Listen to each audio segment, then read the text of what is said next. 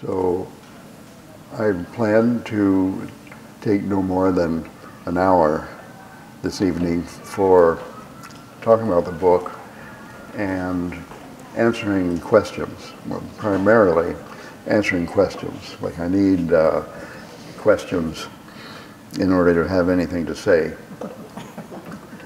And maybe after 45 minutes or an hour, then I'll hang around a bit for the formal book signing, if anybody has a book to be signed. And I don't want to minimize that time because considering this crowd, where I know almost everybody in the audience for 30 to 40 years, and you also know each other, and this is more of a social event like a 50-year high school reunion.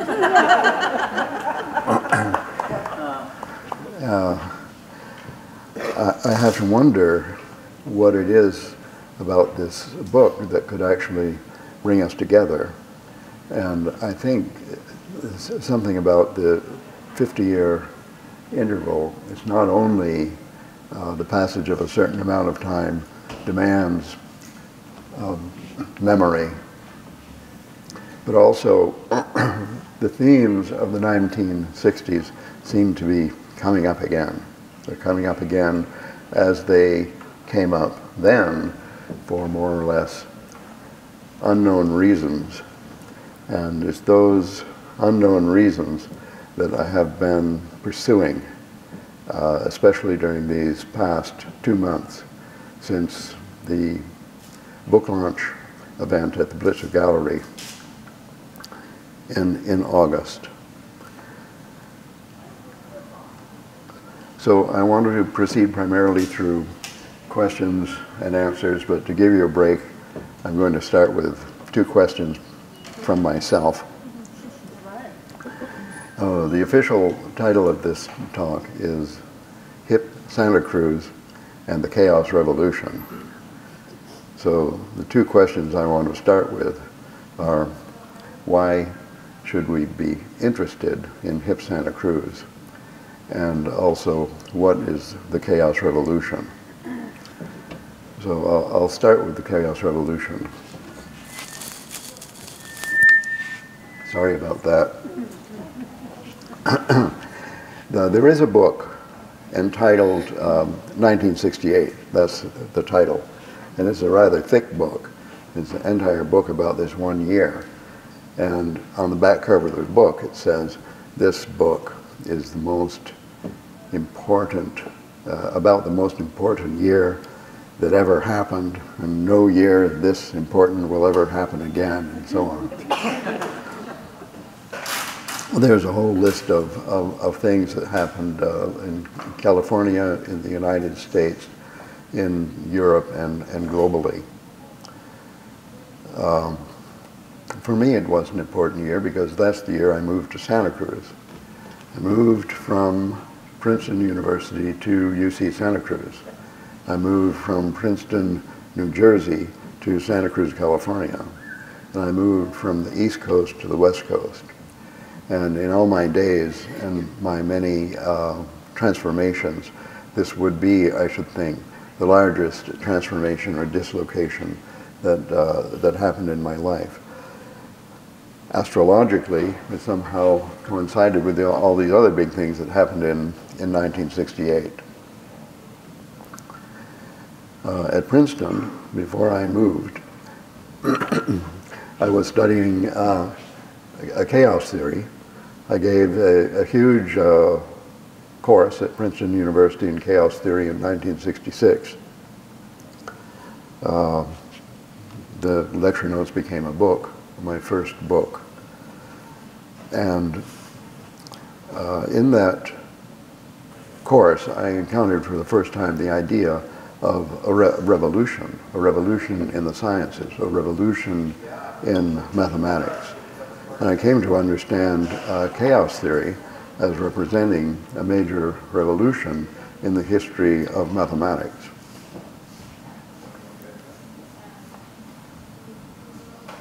So after coming to Santa Cruz, this little-known subject of chaos theory had a brief window of fame. For a year or two, it was all in the news, and then, of course, forgotten. But while the subject was hot, I was besieged by journalists asking me, what is chaos theory and why should we care? How did it happen, and is it really a revolution, et cetera, because they naturally wondered, is it news or isn't it, and why not ask the mathematicians involved?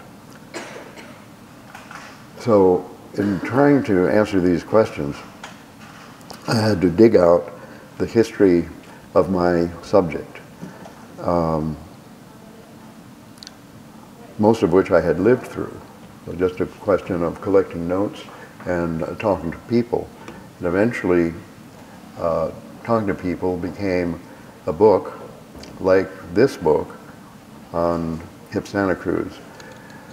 The question on the origin of chaos theory became a book called The Chaos Avant-Garde, a book of first-person accounts of the pioneers who actually initiated and carried through that revolution, which happened to coincide with the 1960s.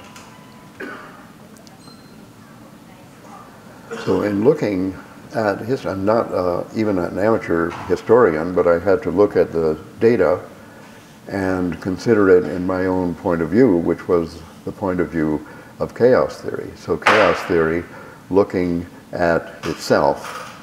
The chaos theory, not very adequately named, is about complex dynamical systems. These are a class of mathematical models which are similar somehow in their structure to systems that we live within, which are also called complex dynamical systems. In the mathematical version of complex dynamical systems, there is extensive experience obtained through computer simulation, in which it turned out the chief characteristic feature of these mathematical systems is discontinuity, major transformation, what the mathematicians called bifurcation. So I saw the onset of chaos theory as a bifurcation in the history of mathematics and radiating outward into the sciences, the arts, and popular society coincided with a bifurcation or major social transformation that took place in the 1960s. So I think within a year or two of that book, The Chaos Avant-Garde, collection of first-person accounts by participants in this mathematical bifurcation, within a couple of years, it occurred to me somehow to apply this whole technology to the hip culture of Santa Cruz. And I began what I call the Santa Cruz Hip History Project. This is just a group of people, maybe 50 or so people, several of whom are here today, who experienced Santa Cruz in the 1960s or related events nearby, for example, in Palo Alto, Los Gatos, and so on. And this group of people participated in an oral history project in which people took turns telling their stories, sitting in a circle of 15, 20 or more people, telling their story into a recording device like this one. They used to be bigger. And then the stories were transcribed and posted to a website, which was more or less the destination of the Santa Cruz Hip History Project. And recently, I decided to increase the exposure of this painfully collected material from several of the people had in the meanwhile died. So over a period of 14 years, this collection was not getting very much attention on my website. For one thing, websites have been more or less replaced by social media, etc.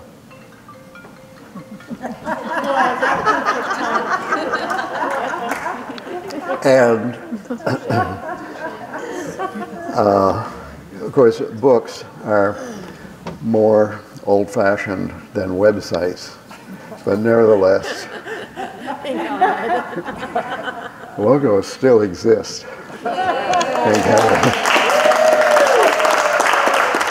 And I don't know if I've ever sat among a better collection of books than this. This is really, really awesome, and records too. There is a musical side also to the major social transformation of the 1960s. I'm not going to talk about it tonight because I don't have enough time and I don't have the equipment, but I would like to.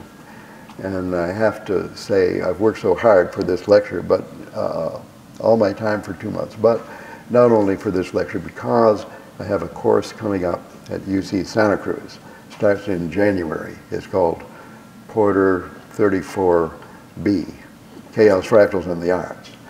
And I've given it 10 or 12 years in a row, and every year it has the same title and catalog description, but completely different content. So last year I did psychedelic art, and before that I did abstract expressionism. And this year I'm going to go on about the history of light shows in the 1960s, which started right here in Santa Cruz, or rather in Scotts Valley. And all the work that I've done is actually preparation for this upcoming course. Well, I will have 10 sessions of an hour and a half to cover this material. So certainly I'm going to cover light shows, abstract animation, and the music of the times, its evolution, etc., etc. But of course, first I have to learn about it, and I have a long way to go. There is so much to it. So for now, let me just be satisfied with this. Chaos theory is about the specific mechanics of major transformations, for example, in history, in machines, in chemistry, and so on. And my idea now about the history of Santa Cruz in the 1960s is to apply those ideas of bifurcation and so on. So it happens that the events in Santa Cruz, California took place what I would call the period of the hip culture of Santa Cruz spanned only the time from 1964 to 1970, approximately. Maybe from 1963 to 1968, I don't know. It was a very short episode, and it had an onset and it had a conclusion. Arriving in 1968, as I did, it almost was completely over by then. So considering the mathematical question, how did it start? I had to rely entirely on the observations of other people. Hence, the secret subtext of my hip history project. I wanted to find out from these people who couldn't possibly know how it began, but putting their stories together along with some mathematical ideas and so on, perhaps it could be pieced together. Also, that period came to an end. Now, I missed that also. I was in India somewhere the day it ended. But again, there were witnesses here who shared their theories about the onset and decline of the hip culture.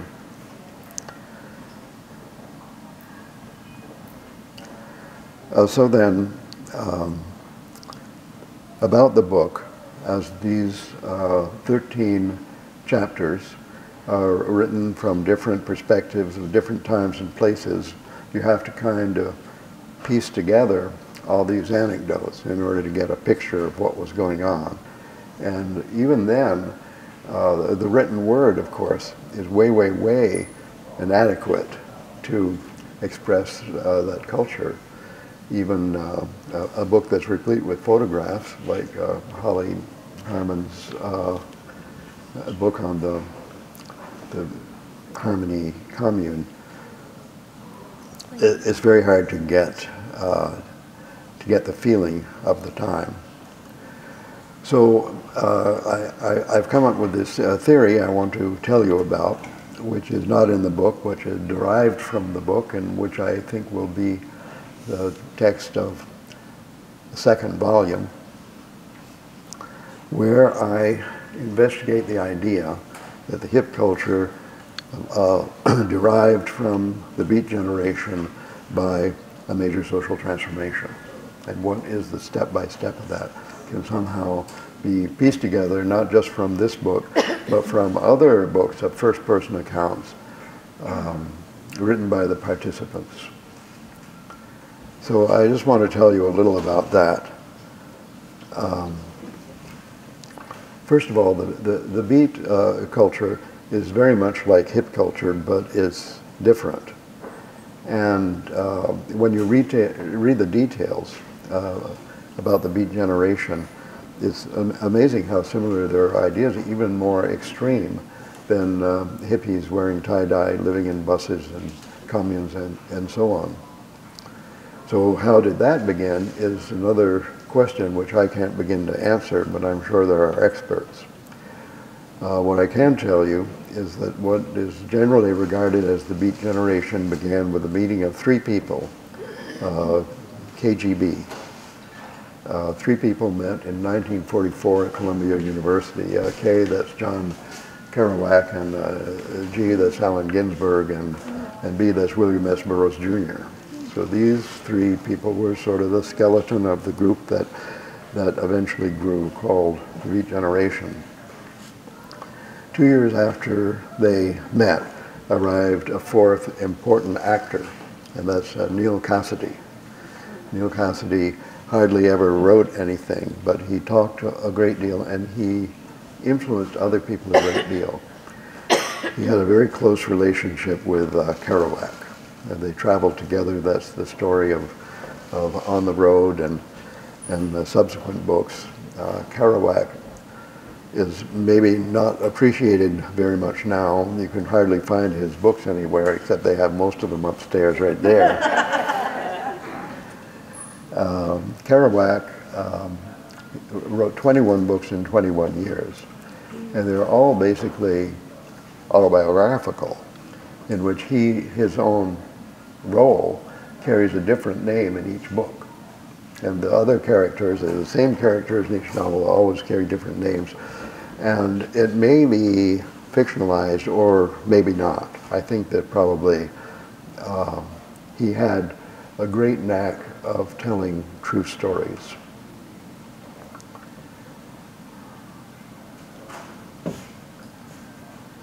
So one of them, maybe number 3 or 4, called The Subterraneans, was actually written in exactly the style in which is sort of a stream of consciousness with almost no punctuation, the style in which Neal Cassady was famous for speaking. But each of these 21 novels is actually written in a different style, so that you see somehow Jack Kerouac. So The Subterraneans it's a little over 100 pages, written in 3 days. So obviously the drugs, the principal drugs of the Beat generation were alcohol and benzodrine. And depending on which one came to the foreground, you would get or not get a book.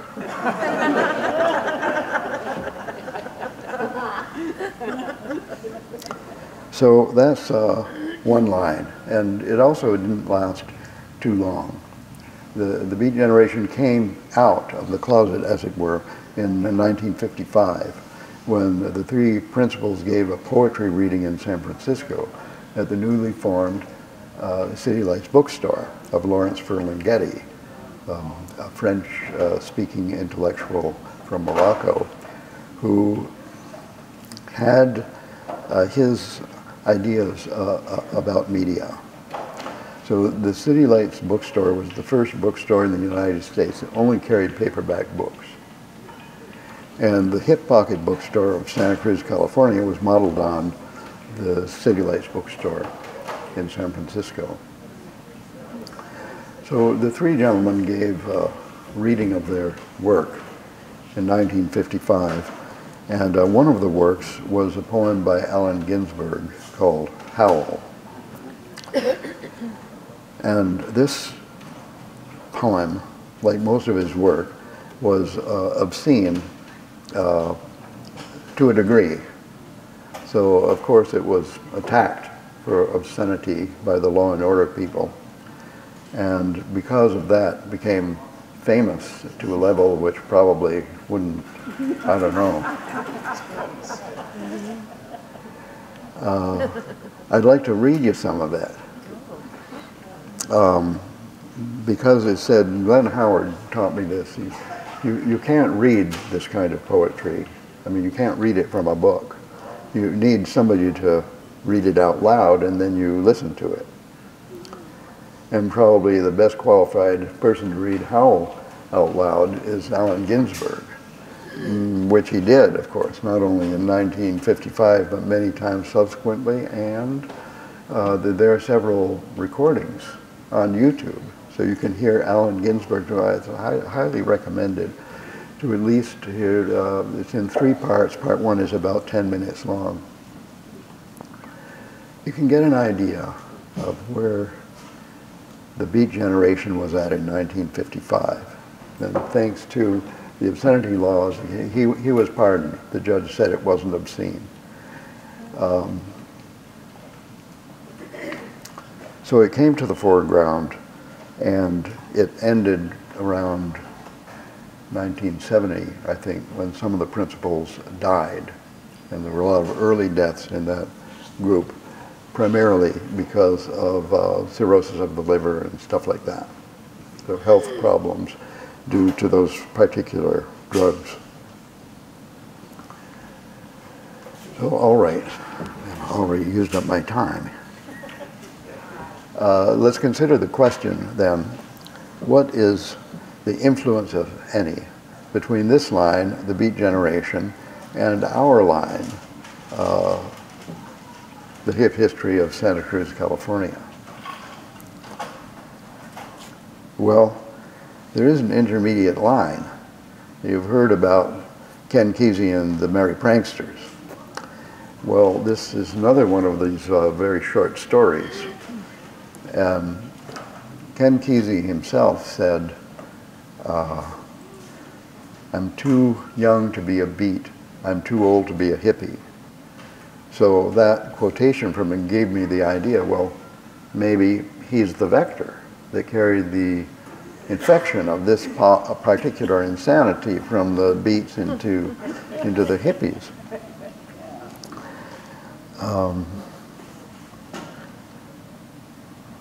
So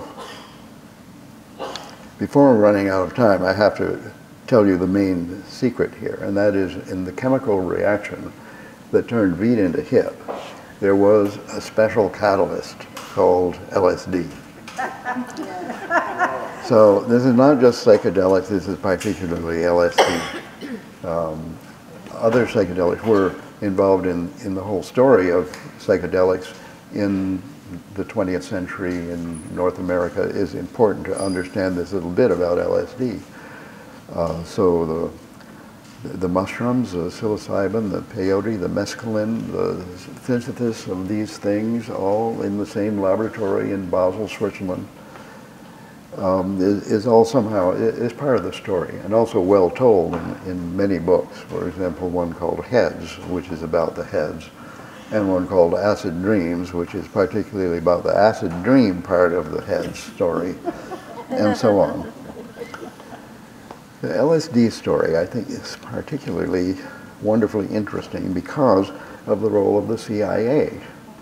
Now, I think everybody knows how many people know about the CIA and LSD? Yeah, it's well known.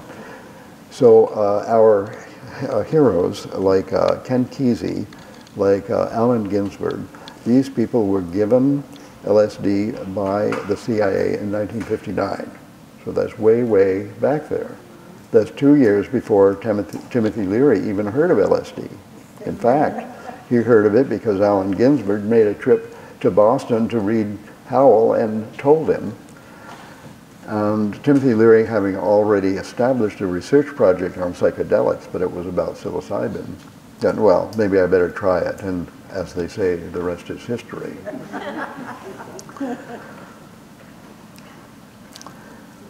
So Kesey's story, I think, is particularly amazing because on the charisma and insanity of this one head grew up a whole thing which was the prototype, the experiment which established more or less hip culture as it subsequently evolved. So in just a few years, first he was given LSD in Palo Alto in the Veterans Hospital. Then he was living on Perry Lane, where a group of friends were already morphing into the Merry Pranksters, basically. When Perry Lane was sold to a developer who bulldozed all the houses, so the Timothy Leary and company had to move elsewhere. They moved to La Honda. And the idea evolved for the bus trip. And the bus trip was, the idea was to spread the news about LSD to everyone, to have, to jump over, to leapfrog all the media. Media in those days, they used to have magazines. You know, that Gordon Wasson's story about the psilocybin mushrooms in Oaxaca was published as a 17-page spread in Life magazine in 1957. And because of that, a lot of people turned on. A lot of people turned on. But Ken Kesey and his Merry Pranksters wanted to turn on the whole of North America. I mean, they... And so by making a show of themselves, by transporting what happened in their living room all across the country and all the way back, they would more or less, which did, turn it all on. They got the idea of having what they did at home on a larger scale that would be a public event called an acid, the acid trip, and the acid test. So there were a series of them, 3 or 4 or 5. The first one here in Santa Cruz, or rather in SoCal. So the connection between the Merry Pranksters and Santa Cruz is somehow there were about 40 or 50 pranksters, counting the ones on the bus and the others, the ones off the bus. And of those 40 or 50 people, there were 7 of them that were for a while residing in Santa Cruz. One of them, Ken Babbs, who was sort of the number 2 of the Merry Pranksters, who took over when Ken Kesey was put in jail. He lived in SoCal on Rodeo Gulch. So the first acid tip was held there. It was almost exactly 51 years ago. So the 50th anniversary was celebrated a year ago here in Santa Cruz because of a county supervisor who was sympathetic to the acid test. And so it happened that the genesis, the seed, the germinal event in Santa Cruz, California, was the opening of the Hip Pocket bookstore, owned by who else? 2 pranksters named Ron Bedford and Peter Dema. And Neil Cassidy helped out in the store, and the store was used as the staging ground, giving people directions how to get to the first acid test.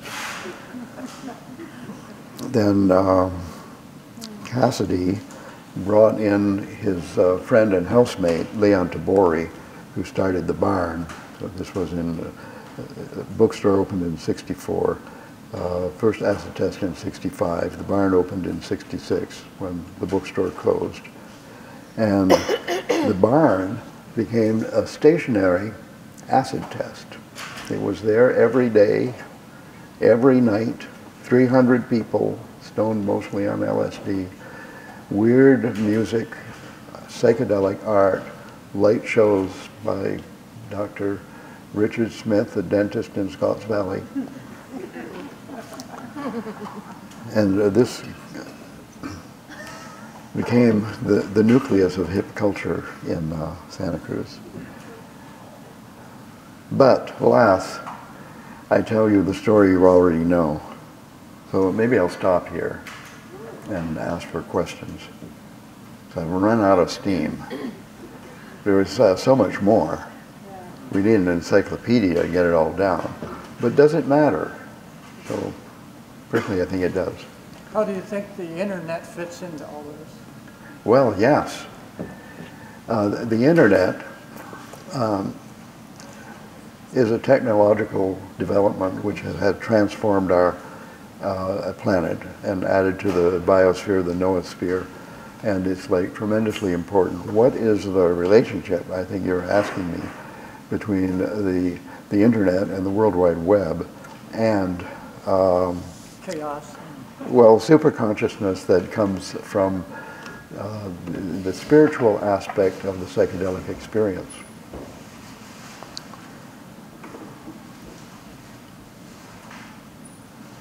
Well, no.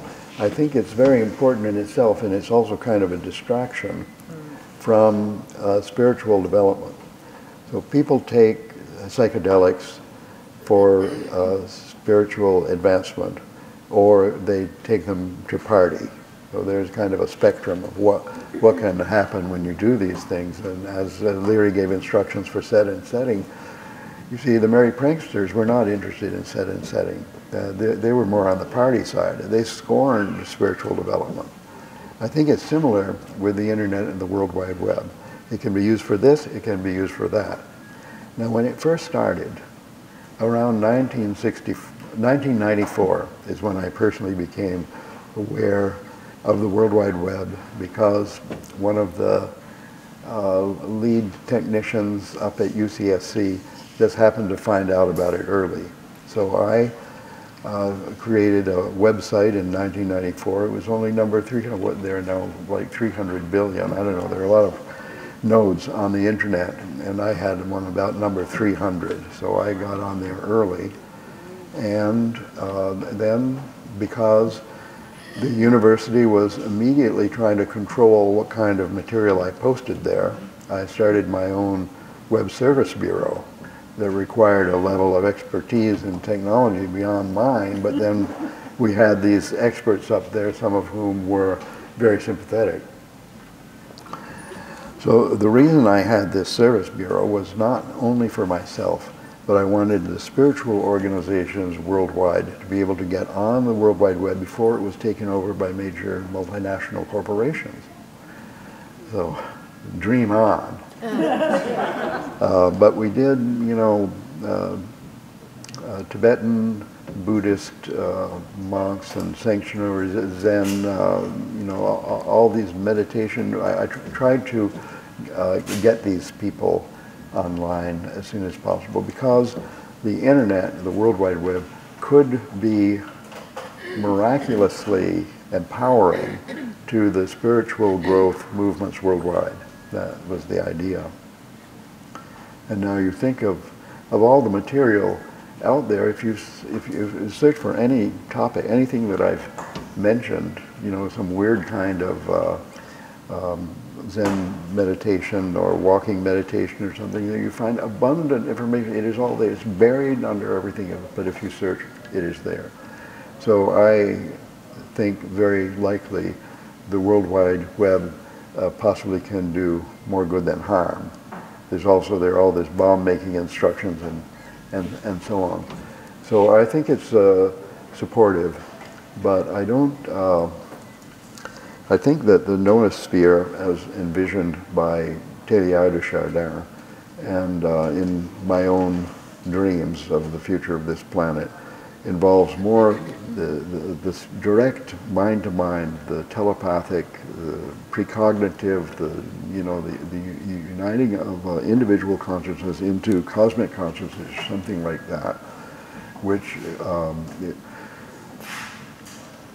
is possible for some, maybe small groups of people, but I don't see a mass movement. Anyway, it's proceeding apace because there are a lot of meditators, and I think that that development, spiritual development, is more important than the World Wide Web in the long run. I'm sorry I killed that question. Killed all the questions.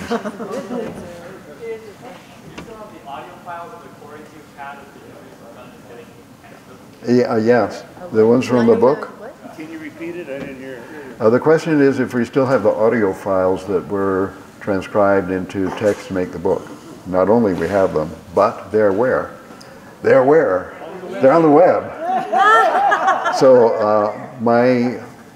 there are two websites where you find this material. One is called ralph-abraham.org/1960s, 1960, little s. And the other one is called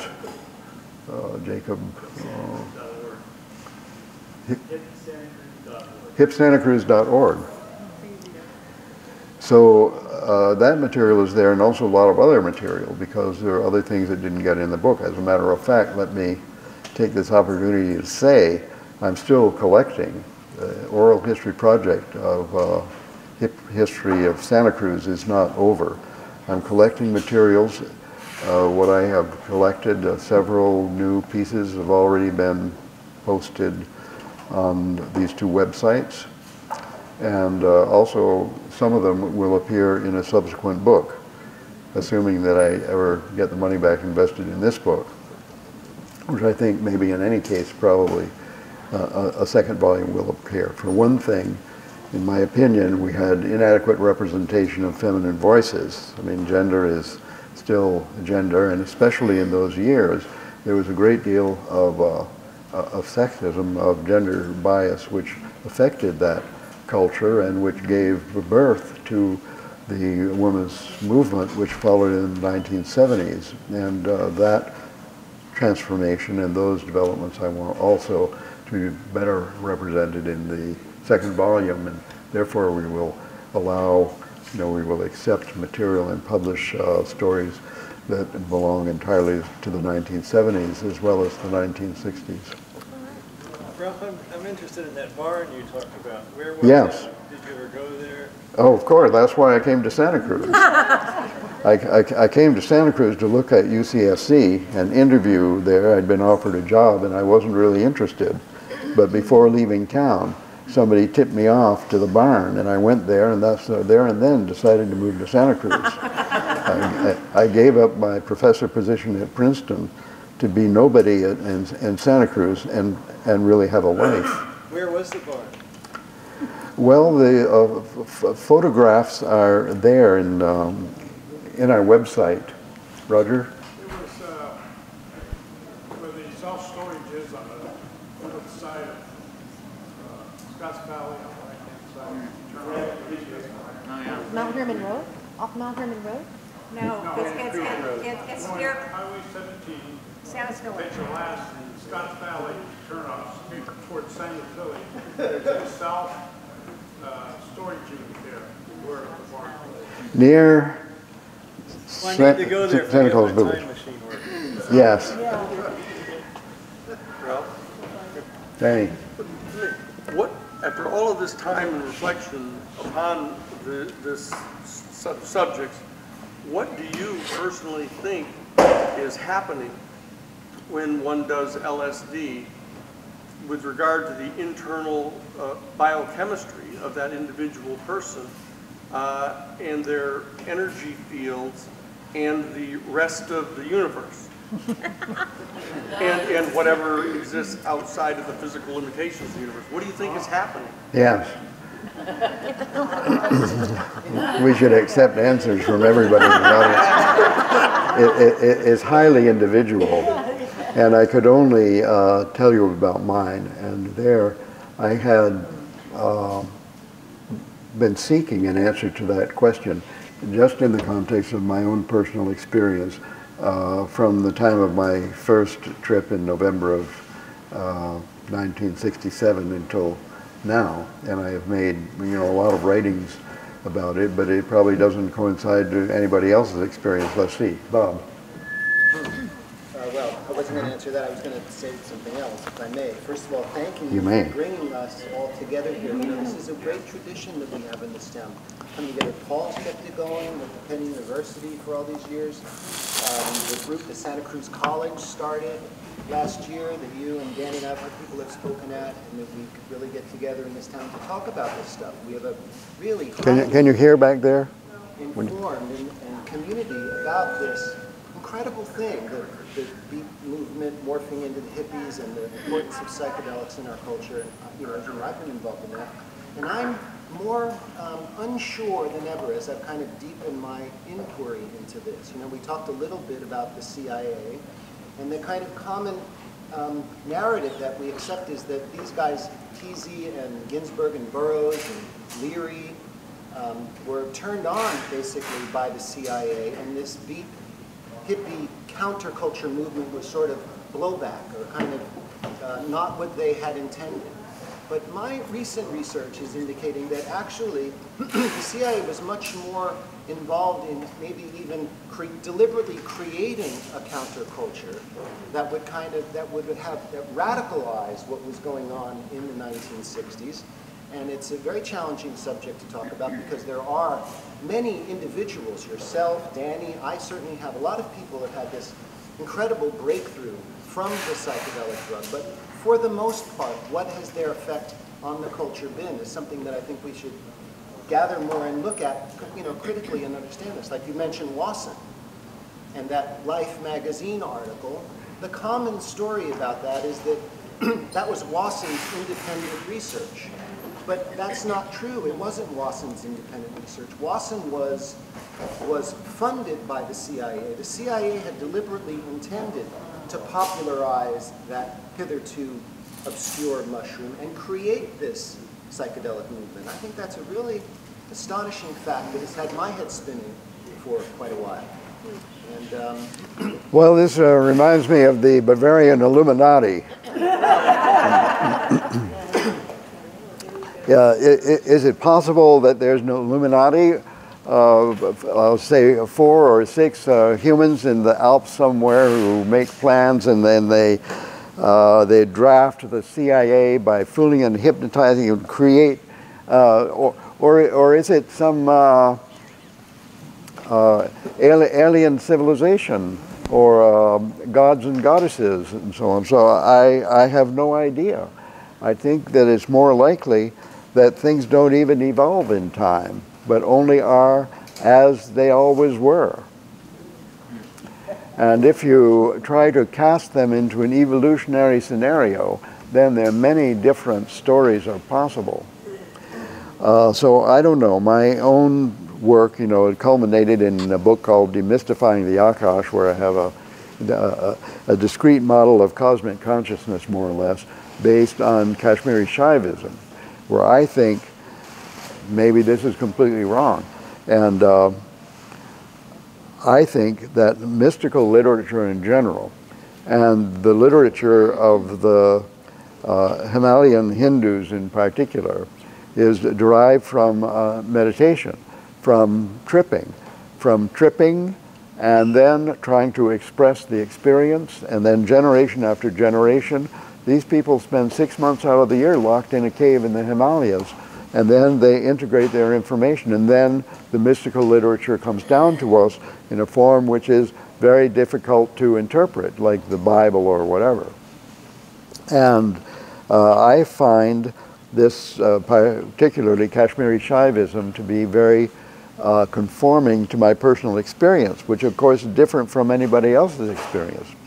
But in my trips to India, this is what comes down to me. The same question you're asking, but in the context of India, has to do with gods and goddesses. That is, they're called gurus. These are people who were alive, who achieved a special status called guruship, and then they died, and then their soul went up, and up there is this millions and millions of these souls. which is called Gurukul in India. It means the school of gurus, like a school of fish. Now, in the Gurukul, there are certain ideas which are popular, and schools that are powerful, and they beam them down, giving people ideas like yours that they think they thought of themselves, and therefore act upon. I don't believe this, but this is the Hindu version of you. There's no CIA in it. There's a Gurukul. What do you believe? The question I asked you, I don't want to be over legalistic about this, but I asked the question, and you said everybody's got a whole lot of different answers, and you've got one too, but what is it? What is your understanding of what you think is going on? Yes, well, what I think is going on, what do I believe about my LSD experience? I think that, which might be completely wrong, because my LSD period was... Yeah, she's going to give you a different one.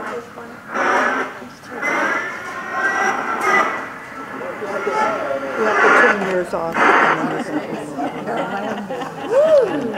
you have to hold it 2 seconds. Now we're hot. To do that on purpose. So the meditation, that's not me, right? That's somebody else. Someone else is playing. It's a girls' school. Neem Garoli, give me a break. My psychedelic period was a long time ago. So immediately after a trip, I couldn't tell you, but I could kind of remember something, but it doesn't at all fit in words. So now years later, I have to say the image, my memory of what happened to me has been to some degree replaced by theories that have been developed by me and also toxified through mystical literature from India or wherever. But this idea I find attractive, that there is a community of minds, a kind of, this is a model of consciousness, as it were, where there's a big cloud, like Emerson called the oversoul, and there descend from it these pods that come down that are kind of individual consciousness, and through that cord of dissension, we have contact with this cosmic consciousness, and going through that from one individual consciousness to another. And this kind of model is supported by experiences that we call, in this culture, paranormal, like telepathy and so on. Now it comes to the more difficult paranormal experiences, like precognition, where there's a dislocation in time. Then this can also be accommodated by a cosmic consciousness kind of model, a noosphere model, by supposing that it doesn't actually have ordinary time there. It includes different times in one package that we can slice through with our limited consciousness, which only has 3 dimensions, etc. That kind of thing. So I'm not the only one saying this, but among all the things that other people are saying, this is what fits my experience best as far as I remember it. Now, in the instant of having an LSD trip with somebody else, which mostly I did mine alone, but with somebody else, there's naturally an impulse afterwards to ask this question. Was your experience anything like mine? And usually the answer is no.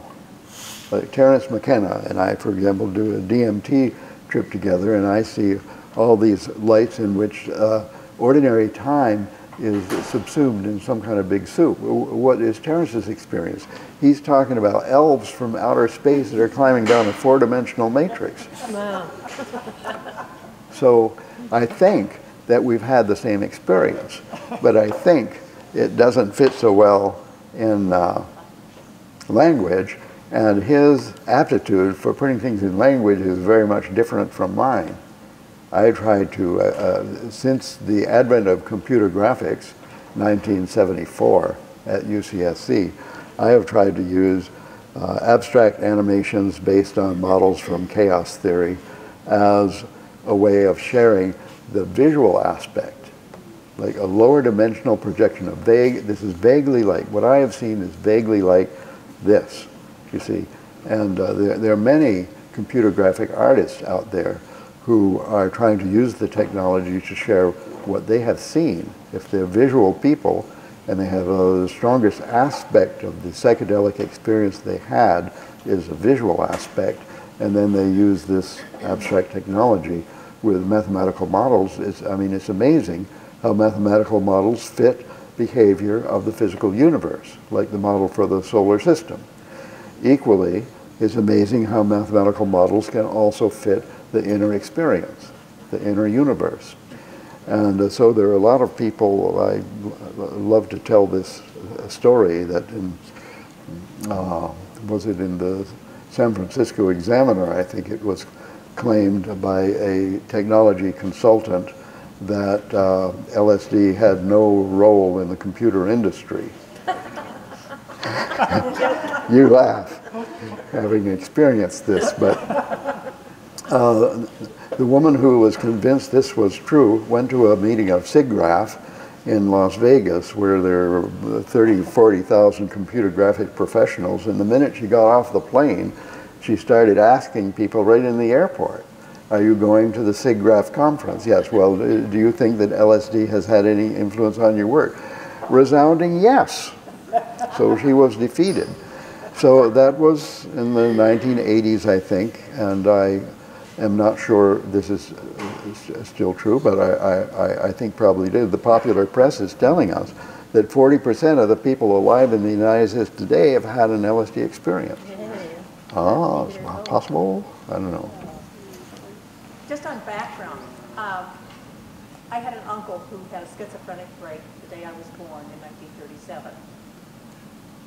He was kind of like this ghost in my life through all of my life until I was in high school. And there were medications that came out that allowed him to control his brain enough to be out in public. I finally met him. I had only known him through his writing and his art. And I think that was, that was the early 50s, and I think that helped to lay the groundwork about, oh my God, there's something we can do about some of this stuff that we haven't been able to deal with. And LSD was part of that sort of opened up that door of saying, let's see what we can do. It's like any kid with a new toy, they want to figure out what you can do with it. And I had migraine headaches when I was out of college, and they were giving me something called Sansert, which was made from non-toxic, a derivative of LSD. It was coming out of Switzerland. This was in 1962. And what happened was I had dreams that were like Salvador Dali and Walt Disney got together, and I figured I could have made a fortune if I could have put it out on in some kind of perfect, thing.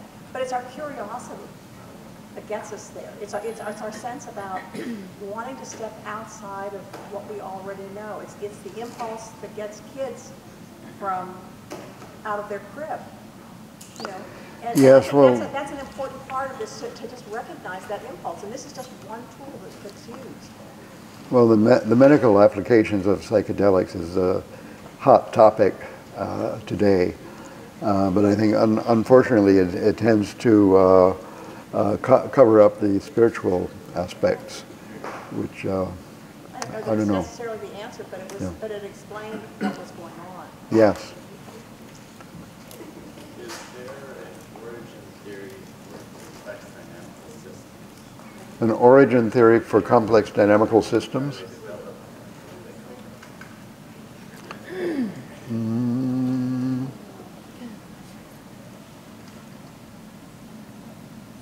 No, I don't, not to my knowledge. So what is the development from what of complex dynamical systems? So this kind of mathematical model has evolved in the field of mathematics through the efforts of mimicking, modeling, or simulating natural systems. And it's the natural systems which are the complex dynamical systems that have inspired all the mathematical models. For example, the double pendulum is a pendulum that's hanging from a pendulum. And this pendulum swings, and then this pendulum swings with its fulcrum being swung by the upper pendulum. So this is a complex dynamical system with two nodes, two components. Two simple dynamical systems are connected through actually gluing one part of one to some part of the other. You see? So if we excuse mathematics for taking its origin in the natural world, then your question has to be, how do complex dynamical systems, in the sense of natural systems, how have they evolved in the history of the universe?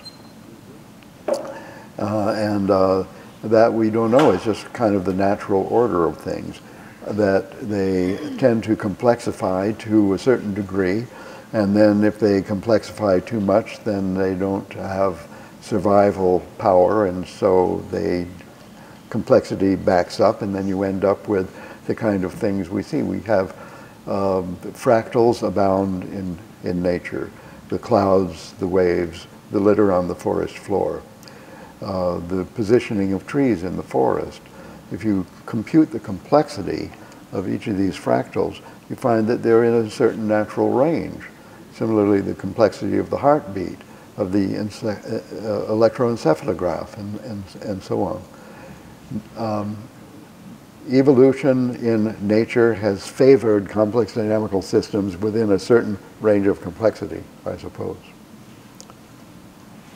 Complex dynamical systems are set in motion by their initial sensitivity to initial conditions. Is there a way to take the state of a complex dynamical system and roll it back and find the initial conditions?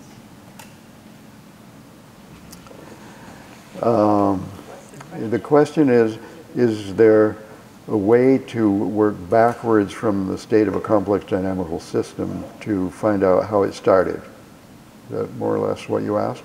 Yeah. Same question. I thought Poincaré was a reference point for you. Yes. Well, the problem is that each system is embedded in other systems, and unless we consider the entire enchilada, we can't begin to answer that question. And so there are a theory like the Big Bang, for example, is just a fantasy, because, hey, that's a long time ago. So many different scenarios can be invented as potential answers to the question how it all began.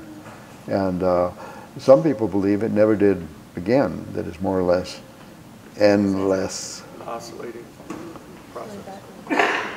I think maybe we have exhausted everybody. I just wanted to bring up the fact that there's a book that just came out recently documenting Mary Myers' relationship with JFK. Do you know about this? And no. Well, there's a movie called The Presidential Affair, I believe, that was based on it. Cord Meyer was a big CIA guy, and of course, Mary had an affair with, Mary was a young girl who knew Kennedy forever since she was 14. Then eventually they fell in love, were supposed to get married. She was turning him on to LSD, in other words. And it's all online now. It's Mary, I forget the name of the book, but it's Mary Meyer, M-E-Y-E-R. Well, this fits in with Bob Forte's theory. Peter's book, yes. There's a terrific book on this that gets into it in some detail called Mary's Mosaic. Yeah, That's what we're talking about. Tim Leary, and the film also, Tim Leary wrote about this in his autobiography, first kind of leaked this story. I wasn't aware of that. Yeah, Tim's autobiography, Flashbacks, tells this for the first time. And it's a very interesting moment. I'm writing about this now myself. I went through Tim's archives with him, we were friends, looking for, Tim was prone to tell what his best friend Frank Barron used to call Irish facts, which are stories that are not exactly true, but interesting. And so this Mary Meyer story, a lot of people doubted this for quite a while, because Tim never told anybody at the time. And he wasn't the kind of guy that kept secrets.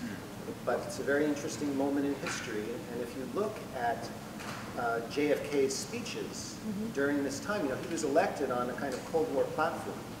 He was his father's son. He was, you know, the Russian, we got to get him, we got to be stronger.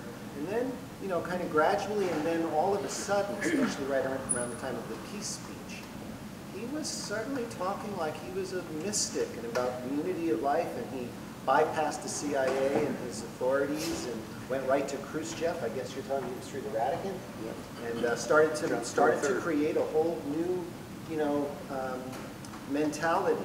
He's going to do away with the Federal Reserve. Well, let's get back to the spiritual realm here, because the political aspects.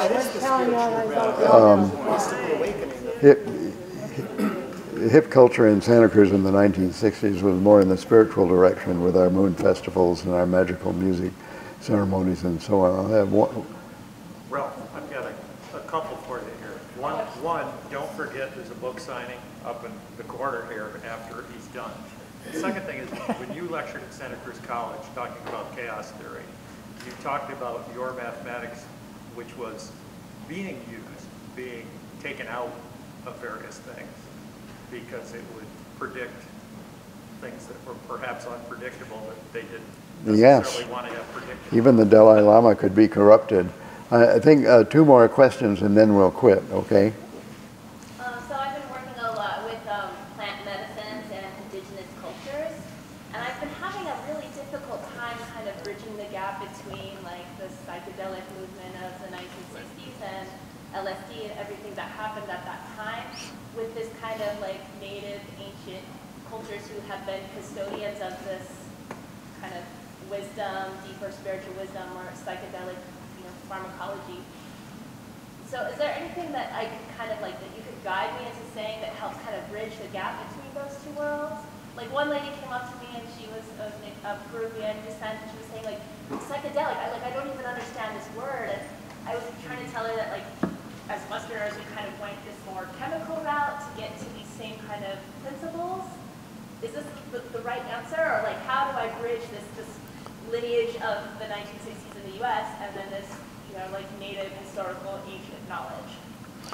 Well, there's, you know, the primordial religion of our species, sometimes called shamanism, and the spiritual and medical use of psychoactive plants had its roots at least 30,000 years ago in this shamanic religion. Those indigenous healers, like in the Amazon or Siberia, these are derived from, these are the rare residuals from this ancient religion. And the psychedelic awareness in Santa Cruz in the 1960s was very aware of the shamanic connection. There were visitors from different cultures who heard about Santa Cruz and came through. Many of them stayed in my house on Californian Street. And we tried to give them a platform so that the courses were offered, weekend workshops and so on, in these many different traditions. And our own rituals were somehow derived from them. This has to do with the musical connection also. We have jazz, it has the blues roots, it goes back to New Orleans and so on. You can trace it all the way back to the drum rituals of primitive shamanism. So it's all part of the same tree. One more, you sir.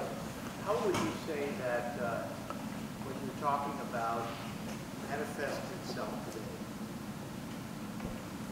Could you repeat, please? Yeah, how do you think all of the things you're talking about manifest themselves today in our society, the larger society, the United States and the world? Well, yeah, there's the United States, the world that we live in today, we hardly know what it is because it's being misrepresented on a massive basis by the media. But when we talk to young people, we learn that there is extensive use of DMT derived from plant fibers available on the internet, etc. So enormous number of people are having psychedelic experiences today, and it's never mentioned in the media. And maybe the CIA doesn't even know.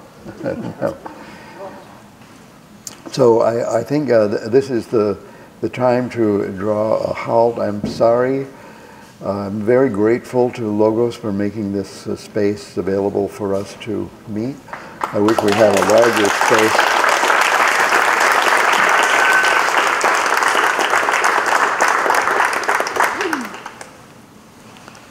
Thank you very much. Thank you.